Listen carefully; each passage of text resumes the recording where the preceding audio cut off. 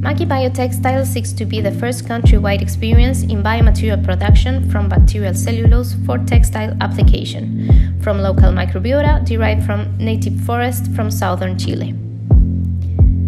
The Aristotelia chilensis maqui tree is native to this region, and it's also extremely abundant because it's a pioneer species.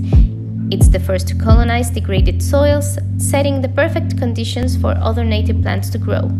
Creating a material derived from this tree microbiota is both a discovery and also valorization of all the scales involved in its creation. This native biomaterial is a biofabricated material under a fermentation process in which bacteria and yeast present in Aristotelia chilensis leaves and fruits create a symbiosis. This generates 100% bio-based, low environmental impact material with unique attributes: high mechanical resistance and flexibility, texture and appearance similar to leather from a non-animal and non-petrochemical source, biodegradable and compostable, building a value proposition around sustainable material solutions.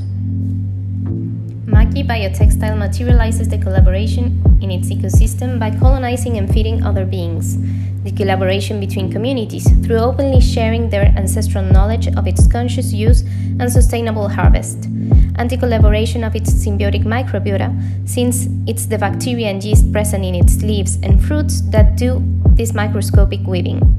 Consequently, Maqui Biotextile is an emotionally binding material that can nurture the territory through its biodegradation. For a new biomaterial culture, LABVA.